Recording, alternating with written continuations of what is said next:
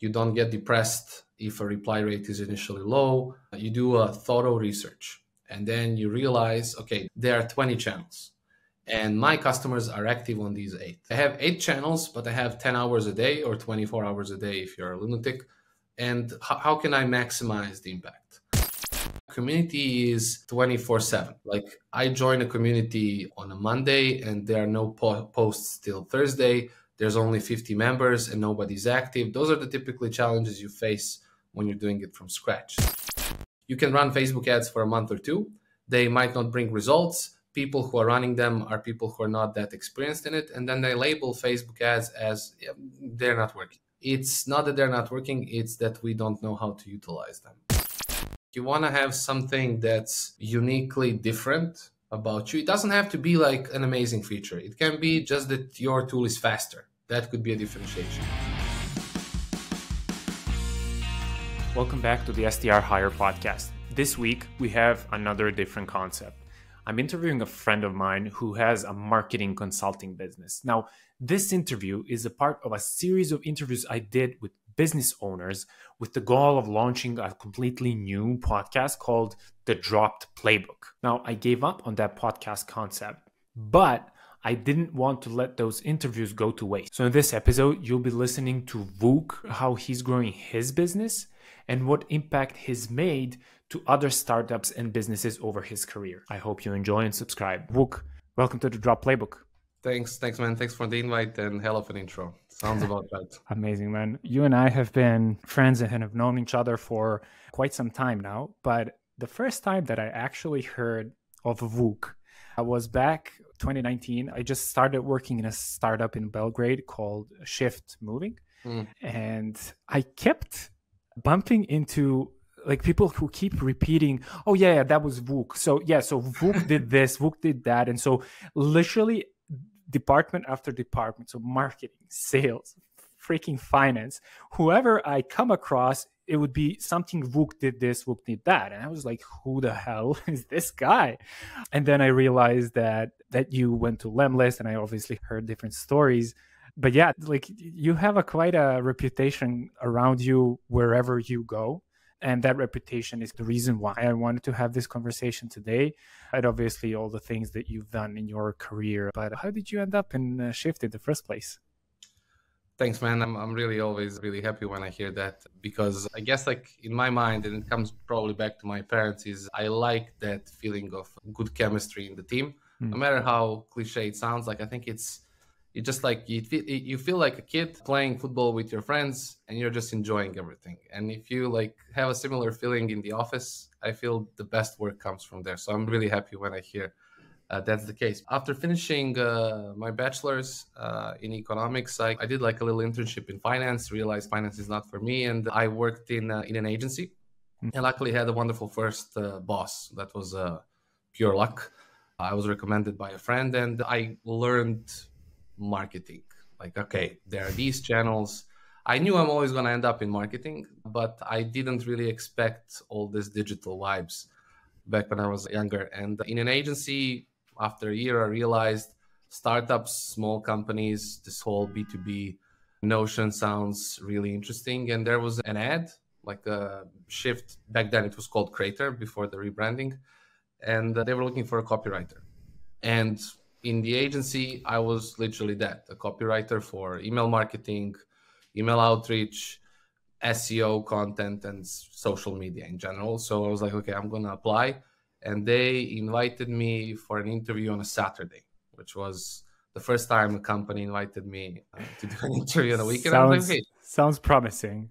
Yeah, and I'm like, these are my guys. I was, like we mentioned earlier, like a yes man. When I hear something really cool, I was really eager to show that I can do some good things in marketing. And I went, and a couple of days later, I got a job offer and I joined. I wasn't in the first 10 employees in Serbia, but I was somewhere between 10 and 20. I spent 2 years and a couple of months on top there and really enjoyed it. With all the pluses and minuses, I really enjoyed it, and it prepared me for what came afterward. Real quick, if you're a sales leader or you know someone who's looking for support when it comes to cold outreach, cold calling, cold email, LinkedIn outreach, We build SDR and BDR teams for companies or complement their existing teams with top talent, remote SDRs and BDRs that are exceptional in outreach skills. So if you'd like to get in touch, just visit sdrhire.com and book a call with our team. All right, back to the show. So knowing what kind of environment Shift is, or rather was, I can just assume what kind of an infrastructure it gave you to be able to transition to your next role, which was Lemlist. And obviously, I really want to focus on the things that you did there in this interview. Let's maybe just start with, and this is probably one of my favorite stories about you, which is how you actually ended up in Lemlist. So that's an unusual way of landing a job, and it's not something people even have guts to do, let alone actually do it.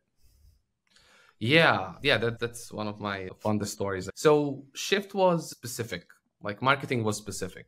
There are a couple of channels we were utilizing, and marketing was, in essence, Robin to sales Batman. And we weren't doing a lot of creative work. And I was feeling like, okay, I need that because that's the direction I want to go to. And Shift, just because of the nature of the industry and vision of the senior people in the company, it's just, okay, let's not do that. And that was okay. And I asked, can I freelance on a side because I have additional hours in a day? And my boss like, okay, we don't have additional work for you. You can do it. And I was like working 7-8 hours for Shift, and I had a room to do 2 or 3 hours a day for a company. And I was like, okay, Shift gave me a good title. I had a good salary in general, and I was fine. I was living a really decent life. And I started looking, okay, I have all the time in the world to figure out what I want to do next. And I was thinking about it for about a month, and I realized, okay, now I've been in an agency a year, I've been in Shift 2+ years, and I was like, okay, I need a startup that just started, that has a promising product in an industry I understand and I enjoy. I can understand customers. Moving industry wasn't an industry that I understood. I needed to learn the hard way because I never moved anybody apart from my parents and myself. And it was in Serbia. So you can imagine the difference between Serbia and United States in terms of moving. And then, that was one of the filters. Just, okay, fine. I need an industry just based on the Shift experience that I understand. And luckily, my LinkedIn feed back then was really optimized. I was seeing some really good stuff. And I saw a guy, Ogden, shout out to him. He tagged like 10 people, 10 founders, 10 entrepreneurs who are going to become excellent in the upcoming years. And one of the people who were tagged was Guillaume. Obviously, I looked at all the 10. I saw that Lemlist is in the cold email space. I was already doing outreach in a way with the sales team in Shift. And I was like, okay, I understand this. I like the tool. I like this custom image thing. So I started digging into the company, and I was like, okay, they're doing exactly the marketing that I want to be doing. And they seem like cool. I said, okay, this could be the company. And I saw that they're not doing, obviously, because they're just the founders, 3 of them. And Guillaume was the only business person. The other 2 were tech people. And thought it was funny to cold email a cold email tool founder. I said, I want to be the Kobe Bryant of Lemlist. And I really meant that. I honestly believed, okay, there are things that need to happen. There are things I need to do. There are things they need to do for all that to click. But I was like, what the hell? I'm going to shoot my shot and send an email.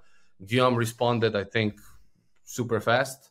We hopped on a call tomorrow, and I started freelancing. And a couple of months later, they offered me to join as a head of growth, becoming their first employee. And for Lemlist in particular, I can say the rest is really history, because the experience, it was phenomenal for me individually, for us as a team, and for everybody who joined. I think it was awesome. Like, that email was one of the smartest things Vuk did. Okay, shout out to Vuk in 2018. Yeah, 2018, 6 years ago. Jesus H. Christ. Exactly. It was too long ago.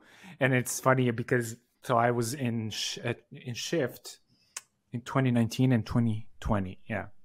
And at some point, we were using Lemlist to perform cold outreach. You want to hear a funny story about that? Yeah. Like, I was freelancing for Lemlist for, I forgot, 6, 7, 8 months, something like that, before I moved full time. And November, I joined, I think March was the month I joined, 2019. And so November, December, Lemlist became profitable, or predictably profitable, as I recall. Like we started getting some users, some traction, light, nothing too fancy. And I was like, okay, the product is stable. I hate the tool that we were using. It was an email marketing tool that we were using for outreach. And I knew it was a mistake. Yep, bad And idea. I was like, okay, let me just buy Lemlist. And because we already started discussing potentially me moving to Lemlist, Guillaume was like, okay, Vuk selling Lemlist even before joining Lemlist full time. And so it was me really who like bought that tool. And we were doing some sort of initiative with sales, and Lemlist was producing results. That was my first sales. I guess it foreshadowed your commitment, what Lemlist was becoming and what it became in the next few years. And just for reference sake, Lemlist is, I think, currently at 23 million annual recurring revenue. Yeah. I think you left when they were at, I don't know, how big were they when you left? 13.5, if I'm not mistaken. I put Impressive. it on LinkedIn. So basically, you were there from like a few $1,000s Yeah. to $13.5 million in annual recurring revenue. It's hard to comprehend, honestly. Yeah, it was awesome. And all right. So I want to come back to Lemlist. I just want to go through your resume up until this point, and then we'll go back because there's a lot to uncover. So you basically left Lemlist, I think it was like a couple of years ago, something like 2022, if I'm 22. correct. All right. So more than a year ago. And then you went to, if I'm not mistaken, a company called Big Interview. Yeah, the company officially is called like Skillful Communications, and they have a couple of products. Big Interview is their most popular product, so you could say Big Interview. Got it. Which is, I think it's an AI tool that helps you prepare for interviews. Really. Yeah, it's a educational / AI, like a mix of the two for interview preparation for B2C and B2B. Nice. And then you started your own consultancy, which you're running right now, correct? True that. All right. But that was by mistake, dude. I honestly How do you start a business by mistake? Yeah, Big Interview and I had a good breakup in June 2023. We just like, an honest story is we realized that I want to do things that go a little bit to the left. They want to do things that go a little bit to the right. So we talked, I think in April or May, me and their CEO, and we decided, okay, let's finish Q2, leave everything in a good place for the team, and like a good breakup. And then I was like, okay, I need a couple of months of not doing anything. I wanted to chill a little bit. Girlfriend and I were like remodeling a couple of things in our apartment. Let me finish that finally, because it was dragging for quite a bit of time. And I wanted to go to a few Inter games in Italy. So it was like, okay, 3 months, not doing anything. And then as I shared on LinkedIn that I'm leaving Big Interview, a couple of interesting DMs started coming. I wasn't really ready to accept anything full time, just because I didn't want to jump right into another adventure without thinking about it. And then a week goes by and I was like, okay, maybe I can do some consulting. I was already doing mentorship for some of the marketers and entrepreneurs who are a few years behind me. And I was like, okay, maybe I can add this fancy fractional whatever, but it's like consulting. And that's how it started. Like I jumped, I think 3 weeks after I left Big Interview, I started working with 2 clients and had a couple of mentorships. And like 6 months later, a couple of clients on the consulting side, couple of clients on the mentorship side. Business is profitable, clients are happy so far. And yeah, I don't, honestly, it was by accident, but it was a good accident. Are you then currently like a fractional marketing leader? Is that kind of the model? Depends on the client. Like I have clients where we work as a unit, like there's no leader. We just have a project and everybody has certain ownership of certain things. I have some clients where I act as a part-time head of marketing, or however you want to call it. Like there are so many titles now, it makes me sick. But yeah, two of the clients I act as their fractional CMO, let's call it like that. That's very actually like you, very pragmatic, and you don't care about titles, you only care about impact. And that's something that I deeply respect about you and the way you do business and you do marketing. It's not about the likes and the comments, and it's about the impact that you're making on the bottom line, as well as the impact that you're making, like the tangible impact that your clients or rather your employers are feeling. So and your customers for that matter. Because you swayed me into becoming a Lemlist customer, because after I left Shift, I got a job as a sales development representative, obviously doing cold emails. And I was able to persuade the company that I joined to start using Lemlist because like I was completely sold. But maybe this is the reason, because you guys were literally jumping out of my fridge. Like wherever I look, it was Lemlist, it was Guillaume, it was you, it was Nadia. It was like my whole LinkedIn feed was just Lemlist, showing how there's a better way of doing cold outreach. And I was completely like charmed, and I was just roasted. Thanks, man. We appreciate your trust. But yeah, like I have a brother who works in Procter and Gamble, and he lives in Geneva, and he's not active on LinkedIn. He uses it passively, and obviously, like we're connected and all. And he started seeing all the Lemlist content, and we see each other like once or twice a year when we're in the same country. And he was like, "Okay, it's too much, dude. Like I'm really considering unfollowing you." Can it really be too much, though? What do you think? No, I don't think so. Like I think it depends on the person. Like my brother is not in that world. He does a completely different thing. So for him, it can be too much. And you always have people who unfollow you, which is the way it should work. Like you're not gonna please everybody. Kind of makes sense. So unfollowing, I don't take it really personally. But Lemlist was always like a content-driven company. That was one of the critical things that attracted me to send Guillaume a message, content that he was creating even in the early days, the community, those types of things. And he always had that ambition. There's like a sentence from a football coach, Antonio Conte, like the club has to show the ambition and a head of department needs to work. And that's it. And in my mind, like Guillaume's ambition was always, we want to build a profitable business, but we also want to build a brand. And as a kid, like my trigger for marketing was I was always really enthusiastic about cool commercials on TV, on radio. I was always like thinking about why the hell do people like Apple? And I've never seen an Apple ad. There must be no reason. Then in the university, you learn, okay, marketing, branding, blah, blah, blah. And fast forward to Lemlist. Okay, the company wants to invest in everything. This is the thing I've been waiting for. And the fact that you have that support from the top, you have support from your colleagues to build that type of a thing. We said, okay, let's create content that just brings value. Obviously, not every single content piece that we created was good. There were some missed shots, but I don't think it's too much. Like I think in general, we received great word of mouth through it, and branding wise and positioning wise, it was in the bag. Job well done. 100%. So when you joined, do you remember how many clients there were? Like paid I don't clients? remember the number. Honestly, I can tell you that. So the company has done beta launch on Product Hunt. The company has done AppSumo. And because the company had an office, they were part of Station F, a famous accelerator / however you want to call it, in startup hub in Paris. Yeah. And so Guillaume, as a person who's really good at networking in general, I consider this one of his best skills. He was already finding clients in the Station F. Zendesk became a client because Zendesk was, the Lemlist was under the Zendesk program in Station F. Got it. And so he was able to bring Zendesk as an early client, which was impressive. And so there were already some clients, there was the community, but revenue-wise, it was still relatively small. There was some revenue coming in, but I don't really remember particular numbers. That's totally fine. Okay, so you guys were doing a community, you guys were doing content on LinkedIn, and you were creating like blogs. I'm assuming it was not just pure organic play, it was also SEO type of stuff. So basically there were a few channels that you guys were utilizing, which was completely different than, let's say, a normal playbook for a SaaS company with a ticket of that size, which would be paid ads, right? Yeah. And you blew it up real fast. Is that kind of the channels that you were utilizing?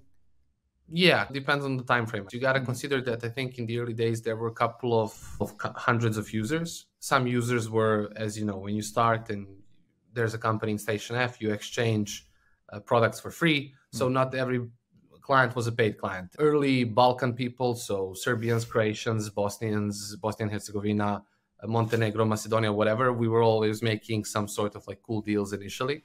But as every startup, young startup, and us young in our roles and not super experienced, we made tons of mistakes. Like we were trying to do everything. At some point, a couple of months, Guillaume was talking to big companies, and I was doing some experiments on the growth side with the small companies. And then after that, we realized, okay, the big companies is not ideal because they're not converting due to the privacy, security reasons that big clients have, long sales cycles, etc. And so we decided, okay, let's focus.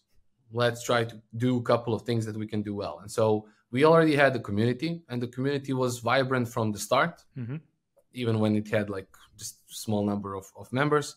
And then the next layer, the next channel that we added was content.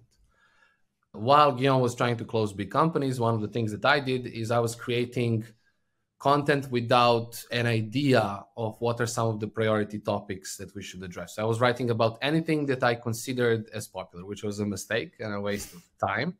And then talking with Guillaume, we realized, hey, let's just do cold email templates.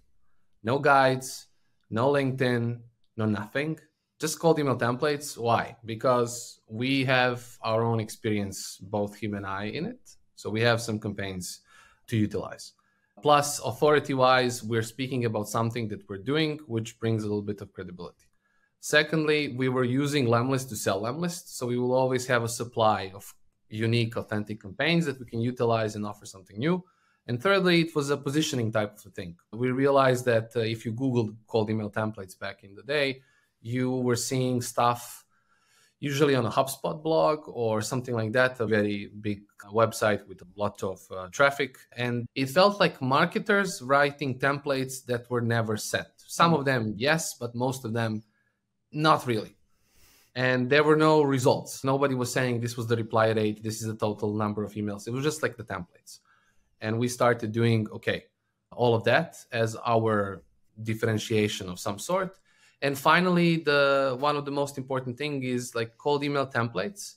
They ticked most important boxes. You can do product placement that makes sense. Our key differentiator back in the day, even before Lemworm, custom images, nobody had that. And so we can showcase that easily. And those articles are good for prospects to drive them to free trial, but they were also good for users to boost retention. And so it ticked all the boxes. We took that page out of Ahrefs' book, how to prioritize content. We didn't do anything about SEO. Like at that point, like we were just shipping templates. As soon as the template goes out, we ship it to the community, we ship it to the newsletter. I go to Quora, I go to wherever I can, Growth, Hackers Digest, like whatever channel made sense, we were trying to get there. And that was one of the early things that we did that worked really well. The coffee cup template that Guillaume created blew up. Like then a couple of other templates that him and I created also started blowing up as well, and users were coming. Are you looking to acquire new or improve your existing cold outreach skills? Whether you're trying to break into cold outreach or you're already doing some outbound sales, we have a home for you. Join our community for cold outreach and attend exclusive cold outreach workshops, masterclasses with big cold outreach and cold outbound sales names, or choose to take one of our courses and complete them at your own pace. The link to join is in the description below. All right. Back to the show. I'm getting flashbacks because I was looking at what you guys were doing and I was trying out those templates, and for the most part, they would work. What really did the job for me actually was we were using Outreach at the time, Outreach.io in my company that I was working in, and we were getting, let's say, 30 to 50% open rates. And when I came on board, it was normal to have a 30% open rate and I don't know, point something reply rate, and you got to send 10,000 emails to get a few answers. And then there was you guys who would send like 100 emails and get 20 responses. It was like something doesn't add up. And so I started consuming your content. That was the positioning thing. I think like positioning is one of the most important things starting out, and and at every stage of the company. Like you want to have something that's uniquely different about you. It doesn't have to be like an amazing feature. It can be just that your tool is faster. That could be a differentiation. It could be that it's simpler, but some sort of something that's different. And Custom images and then a few months later, Lemworm were the two unique things that were completely different. And there was a lot of just wrong opinions in the market back then, like that images sent you to spam. Wrong. That you gotta have a huge list to incentivize reply rate to go up. Wrong. You just learned that by doing. And I knew that from Shift. Like we were having like these huge lists for conferences and everything. We were getting replies, but reply rate was never 10, let alone 20%. Yeah. Just because you're creating generic stuff. And then you go back, okay, why did Guillaume respond to my email? Because it was tailored to them and to Lemlist. And then it was always like question, what's the right balance? Like I can't really super personalize every single email for every single prospect, but I can become smart with segmenting, with doing these creative things. And nobody was doing that. And positioning wise, if you went to a Mailshake website or Woodpecker or whoever, they were always sending automation, which is nothing wrong with that. But our positioning was personalize, send less to convert more. Like it was completely different. And then it became a movement. Again, goes back to branding and why we thought it was a cool thing back then. It was just beautiful to see it all. As I look at it from an entrepreneurial and marketing perspective, it was just beautiful to see it all develop. But there's this huge component of from my perspective, you were sharing amazingly valuable things and then when things are valuable, people want to share them. I was sharing them, I was consuming them, I was trying them out, and I was getting the results that you were promising. So you were delivering on those promises. You did one more thing, which I think is just genius, and I think it's your signature move. Maybe I'm wrong, which is actually building and scaling the community. And so I know that you had a Facebook community, and literally everyone that or was a user was sent to that community where you guys shared again the useful things. And it grew like crazy. I was a part of that. And it was on Facebook back then, right? Yeah, it was on Facebook. It was always a team effort. Like I think everybody was participating. Guillaume initially, then me and Guillaume, then Ilya joined. Then I don't even remember. But there's Brie at some point was doing things in community. There was some interns that also participated. Like it was always a team effort, to be honest. But yeah, everybody was motivated to go to community. And if you go back to the beta launch on Product Hunt, as soon as they launched it, everybody was invited to community to streamline feedback. And like Figma, to make customers feel like they're building the tool. It wasn't obvious. I don't think it was like that sort of deep thinking when it started. But as you were doing it, you realized the potential of a community. And if you think about Lemworm, that's how the idea came. Like it was one of the users of Lemlist who said, okay, let's do manual email warm-up. And then it was like, click, we can do this. The two tech co-founders, they released the beta feature, like I think in record time, like it was 10, 15 days after that post in the community. It was given for free to everybody in the community. They were enthusiastic. Nobody had such a feature. And when you add Lemworm and custom images and personalization together, like this was a complete package now. Like you don't go to spam and you get high replies. The beta access to Lemworm enabled us to perfect a couple of things, to iron a few things. We launched it. All the users who participated early on, they had it for free for a longer time than anybody else. So that type of relationship with users, I feel like it was one of the best things that Lemlist did. And before LinkedIn comes into place, there was always customer success. Anna, as a head of customer success, joined couple of months later than me, but even before she joined, there was 3 founders and me doing customer success. When Anna joined, we were all doing it, and then Anna built her own team. But the customer success the idea was like, if you go to a cool bar and everybody you talk to, it feels like fun. And I realized that before, when we were doing it and I was participating, I was talking to both users and prospects. Usually you're fixing a problem. But when you fix a problem or troubleshoot whatever you need to troubleshoot, you can ask things. And I can ask, okay, what templates are you missing right now? And then people will tell you, I don't have to do content research. I just need to match. If I'm doing SEO, I just need to match what they're saying with the keyword volume and keyword difficulty and then do it. But even without SEO, you still have intent and the desire of your ideal prospect or customers. You were selling stuff, because we were all using Lemlist all the time, I could speak to anybody about Lemlist because I know every single feature. And that's one of the key things in marketing. Like I feel marketers who don't use some products are difficult to use. Like you can't use all the products, but you got to figure out a way to use it just because you have enough evidence that gives you confidence to talk to anybody. Yep. And customer success was really a wingman or a wingwoman to marketing all the time, because as soon as Anna took over, she and we kept a really close communication about these things. And when customer success people joined, the team was a couple of people. They were all mostly Balkan with some French. I was randomly calling every single one of them from time to time just to talk about, okay, how you doing? How's life? And what interesting tickets have you had recently? And they would ask me some things about marketing. And that communication brought so much good stuff, I think, to both teams and every single individual in those teams. And maybe I would consider this as a second smart thing that we did as a company, because you have the ability to sell. Like we had a lot of free trialers coming in at some point, and a huge percentage of them go to customer success. Right. Sometimes it's a problem. Sometimes it's, hey, my reply rate is low.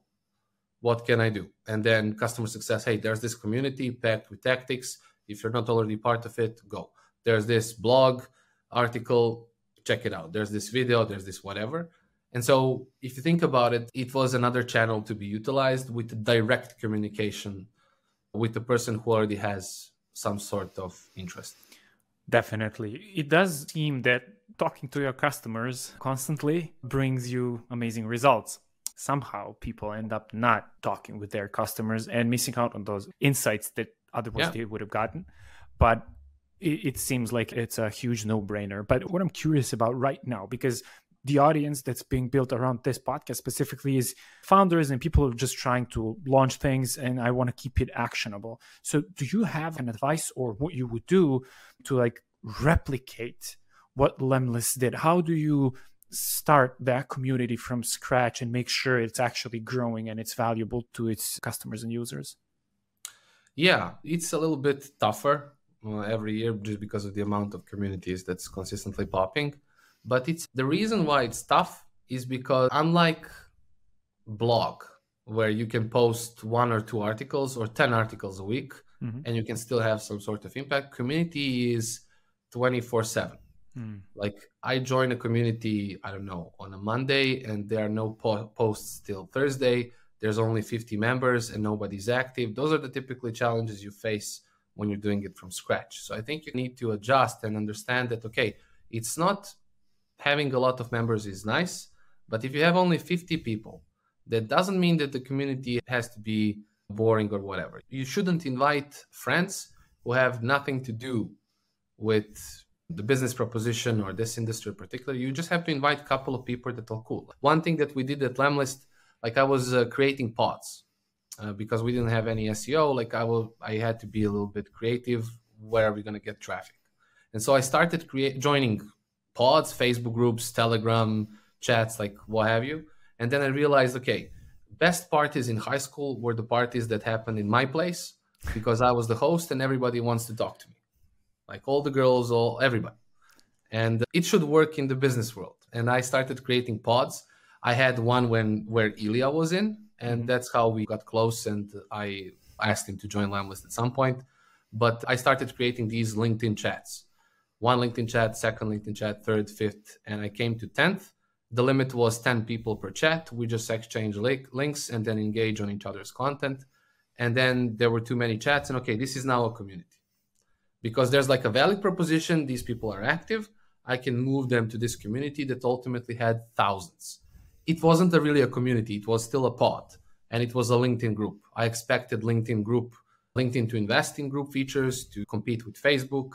They never did that, but still I had a hypothesis that they might. And then at some point, I might have turned that pod into a content community should I had enough motivation to do it, and LinkedIn did some cool things. LinkedIn didn't do it. My motivation wasn't really high to have another community.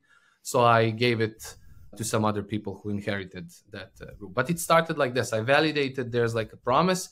People were active. And then that's the thing. Like you got to find something in the community that triggers people. Right. Something that feels like, okay, Is the point of the community for us to post frequently?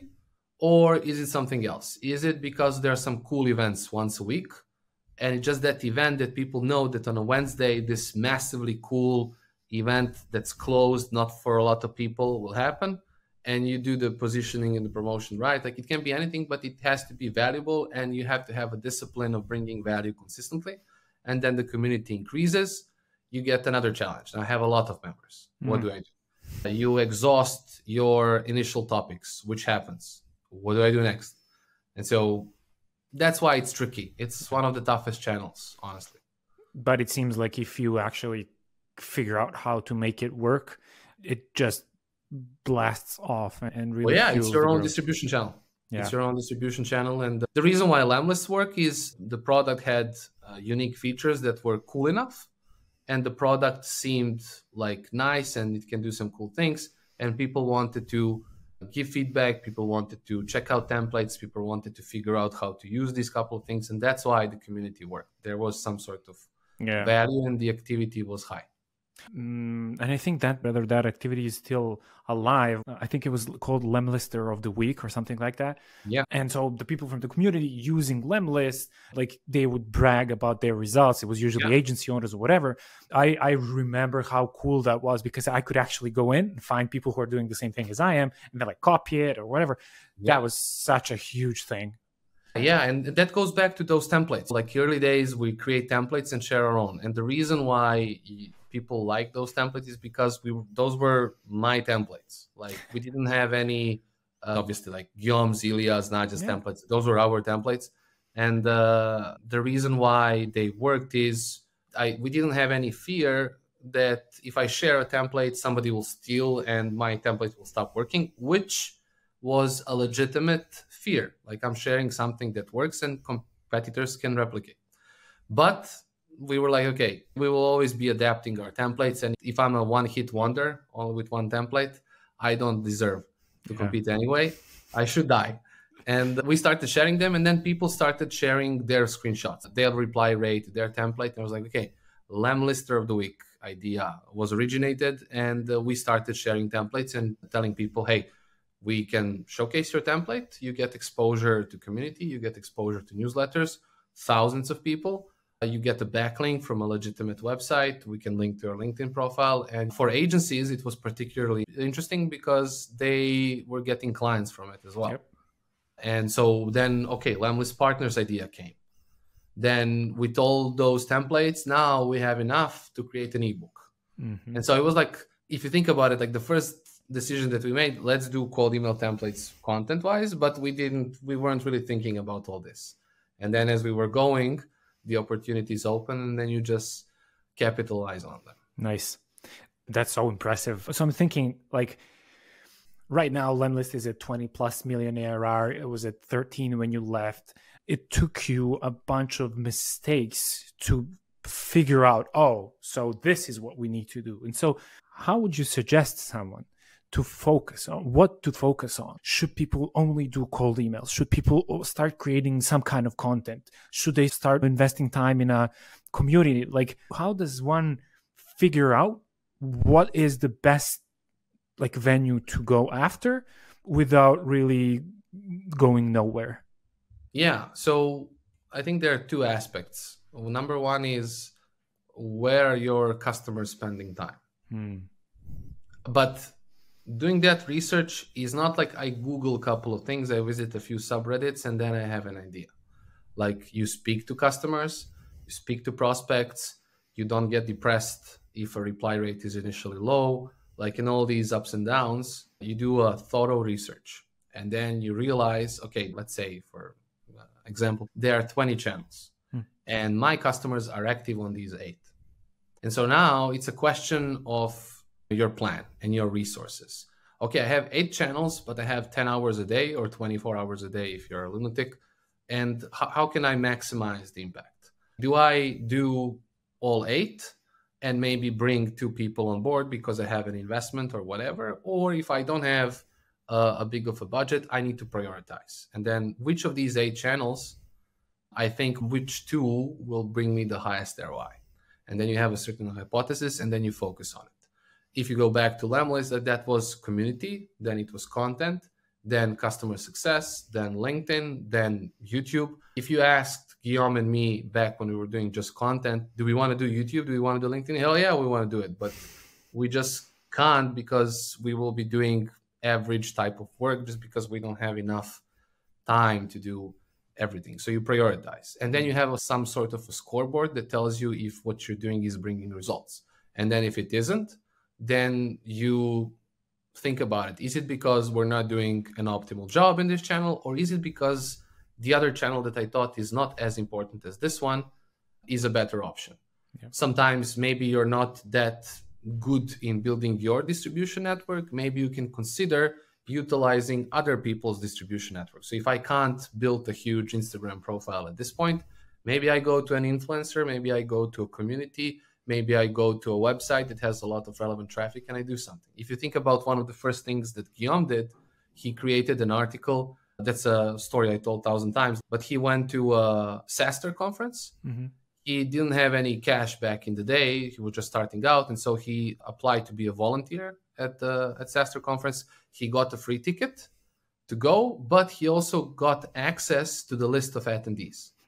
He took the last list of attendees, created the Lemlist campaign with all the key features, booked, I don't remember, 44 or 55 meetings, and then used this as a case study after the conference to post about it. And he didn't post it on the Lemlist website because it had no traffic. He posted it on a Medium publication that had a bunch of small businesses, entrepreneurs reading it. And that was one of the articles that motivated me to apply.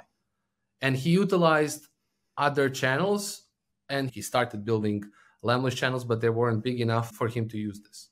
So it's those types of decisions, where are my customers spending time? Do I understand? What do I prioritize? And then it all comes down to execution. How do you position? How do you promote? How do you match your product solutions to the pains or challenges that customer face? There's that famous sentence in all marketing books: sell the whole, not the drill. You got to figure that out. And then you just analyze, okay, it's working, it's not working. And it's always both. Some things are not working, some things are working. And as I listen to you and as I envision this thread of what you guys have been doing and how one thing led to another, a cool thing about podcasts is and talking with people in this way is that I can actually see into the past and see what's common for every part of each stage of what you guys did. And what I think happened is actually there was a product that was solving a specific problem. And there were like a huge number of small iterations and constantly having this quick feedback loops. So send a cold email campaign, get some results, publish the results, talk to the customers, get feedback from customers, make an incremental change on the product or whatever, repeat. And then you created this community by sharing what you guys were doing, which was actually solving a problem. So I think at the end of everything, you were vocal about solving problems in an effective way, but it was actually solving a problem. And then it just snowballed into something that's worth 23 million right now, which is a cool story in on itself. Yeah. It's that famous Kobe Bryant quote: you put one foot in front of the other and never look back. When you're a kid and you read that stuff, you feel like it's fluff. But when you start actually doing, you realize that it's the discipline that really matters and the know-how to understand that, for example, I can run Facebook ads, which in retrospect, Lemlist became really profitable fast. We should have started running ads earlier. We just needed to have somebody who knows how to do it. And then if you have both organic and paid, maybe we would hit 50 million. You will never know. It's just like a thought in my mind. But what I wanted to say is you can run Facebook ads for a month or two. They might not bring results. People who are running them are people who are not that experienced in it. And then they label Facebook ads as they're not working. Yeah. It's not that they're not working. It's that we don't know how to utilize them. Or we just didn't have enough experiments to say with confidence, this is not working for us because we really tried everything. And that also happens. We made that mistake a bunch of times. SEO was a nightmare first 2 years for me until I finally realized that I'm dumb to do it and I need somebody smarter. And then I learned from them. Just like, it's not working and I need somebody who's more senior, and then you just bring that person to explain, and that's it. I think discipline plus assessing, that scoreboard thing. Like you have to have some sort of a report that doesn't just tell you numbers, but that gives you insights. And then you transform those insights into action steps. Okay, I'm dumb for SEO, but I realized that because I spent 12 months or 24 months doing the exact same thing, and the results weren't really increasing 50%, they were increasing 5%. 5% is not enough. We need to hit 50% to put a dent. So those are the types of things I think it comes down to. And that's where, for example, mentorship comes into play. Mm-hmm. I realized that Hunter was a competitor of Lemlist. And besides Woodpecker, because they had a cool mascot, but Hunter was my favorite competitor. And they were crushing SEO.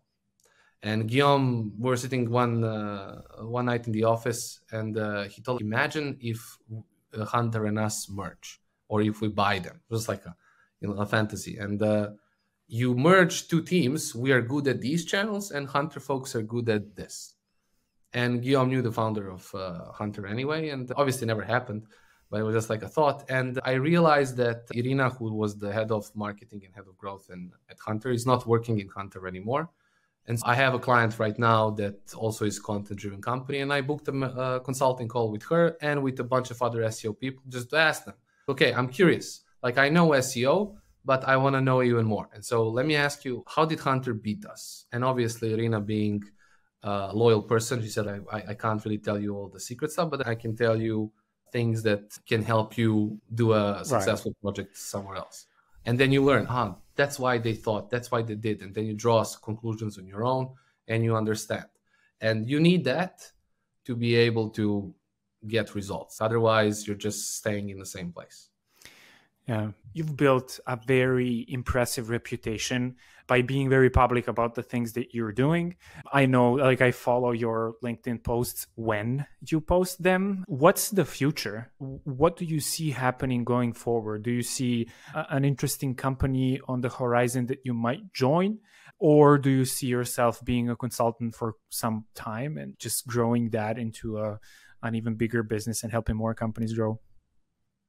I have no idea, dude. I honestly don't even put any type of pressure to have like a detailed plan for the future. Like, I have a plan for the next 2 years of consulting, approximately how it looks like and what are some of the projects that I want to do.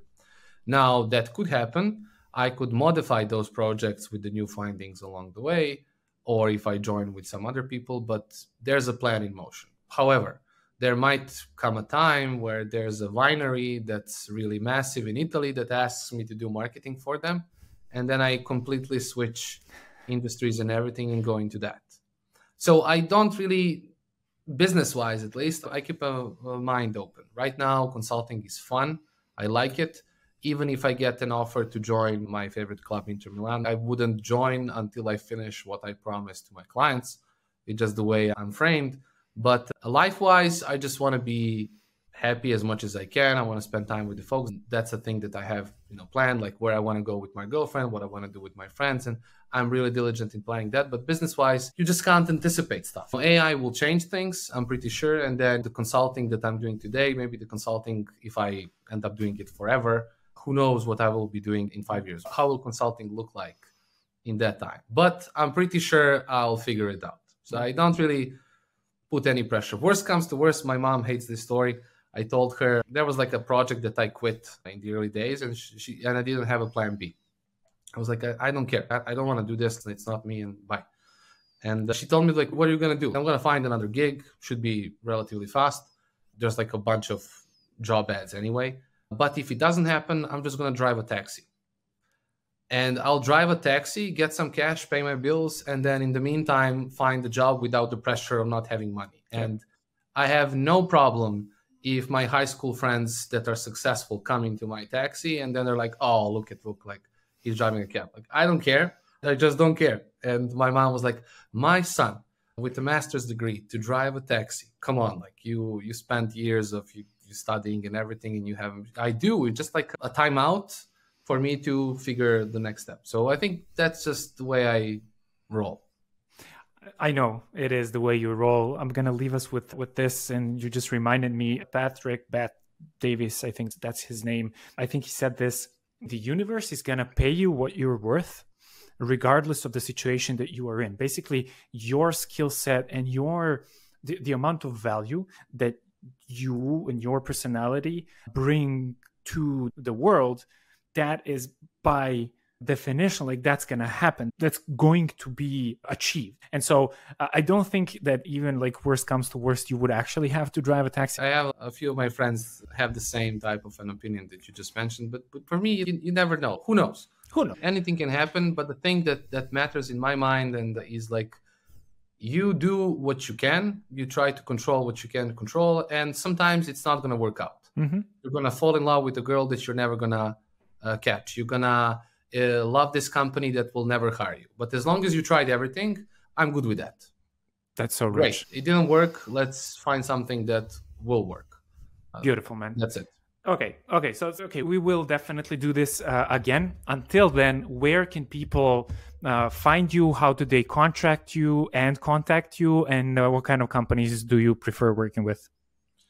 Yeah, I'm pretty, let's say, active on LinkedIn, but I have every single social media platform, I'm afraid, like a profile, and I keep a 0 unresponded messages in my inboxes, like at least for now, and I try to keep it that way forever. But yeah, LinkedIn is probably the best place. In terms of clients, I tend to work most with B2B SaaS companies. I started doing a little bit of e-commerce. I'm a little bit in the AI space. But as long as the project is interesting and I can fly the friendly skies with the vision that people have, I can probably adjust. And in terms of where I can bring ROI, it's organic marketing stuff mostly. So if it's like paid ads or things, there's probably a bunch of consultants that are better than me. But organic inbound marketing, that's my spiel. Beautiful.